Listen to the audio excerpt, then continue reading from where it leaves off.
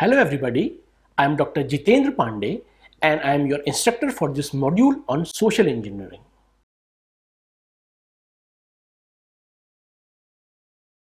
Information system security management depends not only on technological measures that are put in place but also on managerial endeavors as well. Large number of technical defense have been implemented, but less importance have been given to non-technical factors like social engineering. This module is designed with an aim to introduce the learners with social engineering.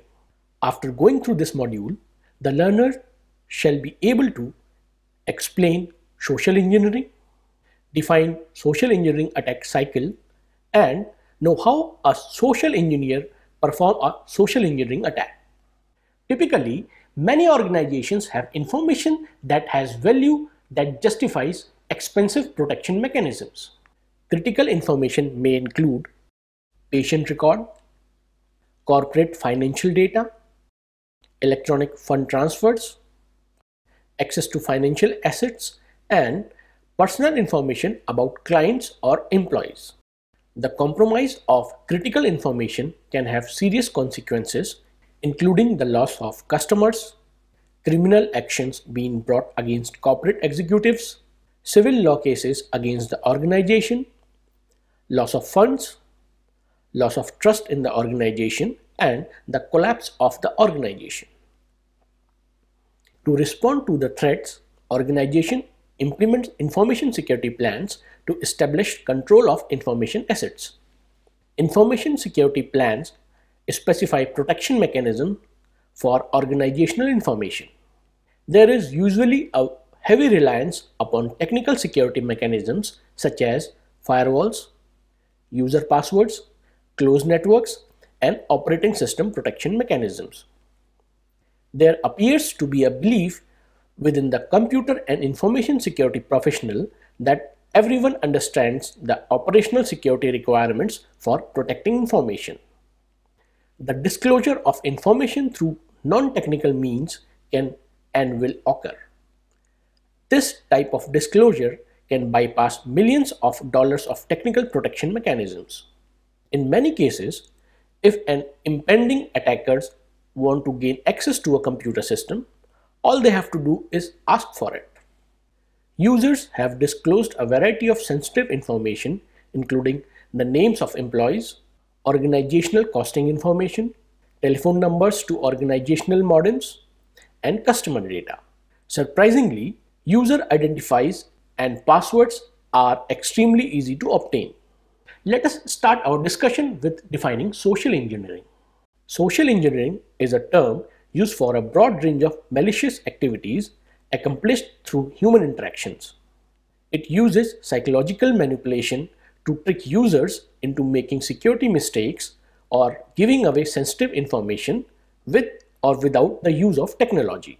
According to Webster Dictionary, social engineering is the management of human beings in accordance with their place and function in society, applied social science. It is the conscious manipulation of people to obtain information without realizing that a security breach is occurring. It may take a form of impersonation via telephone or in person and through email. Some emails entice the recipient into opening an attachment that activates a virus or malicious program into your computer. The basic goals of social engineering are the same as hacking in general: to gain unauthorized access to system or information in order to commit fraud, network intrusion, industrial espionage, identity theft, or simply to disturb the system or network. A broad view of social engineering attack lifecycle has 6 phases. They are research, developing rapport and trust, exploiting trust and utilizing information, clock activities, and evolve or regress. Now we will explain each of these steps in details. Let us start with the first step, which is research. It is an information gathering process where information about the target is retrieved. The attacker gathers as much information as possible about the target before starting the attack. Some methods are obvious and require no great cunning or planning, while others require certain skills or knowledge. If industrial espionage is the aim, the attacker learns everything about the victim or the organizations with the help of all available resources, social networking sites, etc.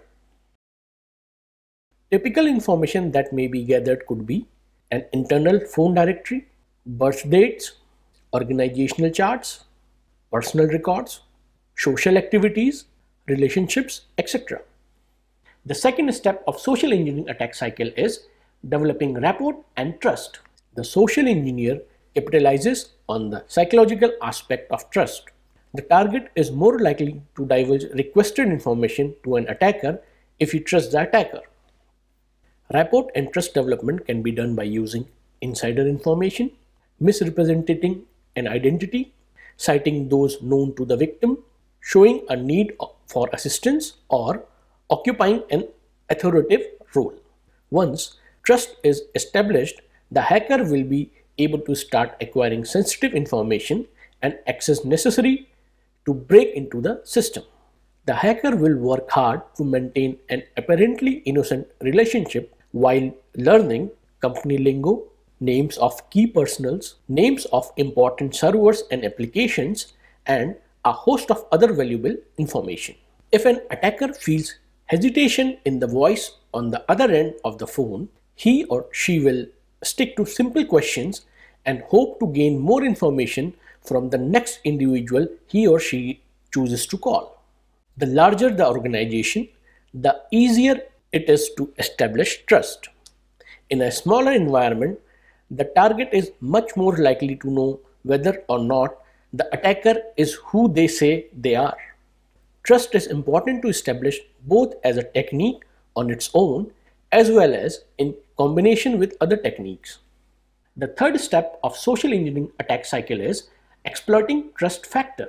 When a target appears to trust an attacker, the attacker exploits the trust to elicit information from the target. This can either take a form of request for information, a request for a specified action from the victim, or alternatively to manipulate the victim into asking the attacker for help. This phase is where the previously established relationship is abused to get the initially desired information or action. The fourth step of social engineering attack cycle is utilize and execute. The outcome of the previous phase is utilized to reach the goal of the attack or to move on to further steps which may be required to reach the goal. The execute step is where the attacker does something that is clearly illegal or not allowed. For instance, when the target is asking to submit his login information or when the nefarious emails are sent. The fifth step of social engineering attack cycle is recruit and cloak. Cloak is the actions performed after the execution, actions performed in order to hide the illegal activities. It can be to continue with the friendship to normalize the actions, moves to make the victim seem untrustworthy, or more advanced techniques to hide the crime. In some cases, the victim can be recruited to either work for the attacker or as an ambassador or reference for the attacker. The sixth and the final step of social engineering attack cycle is evolve or regress. This is where the attacker learns from the process and creates an internal justification for what has happened. There are basically two choices for the attacker here. Either the attack evolves, moving into another phase of the attack if the process has been successful up to this step.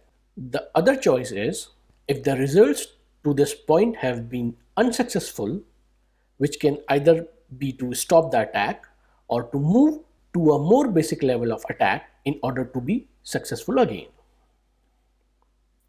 The gathered information can then be used to target and explore more deeper into the victim until finally attackers convince their target to divulge the information they need to achieve the goal.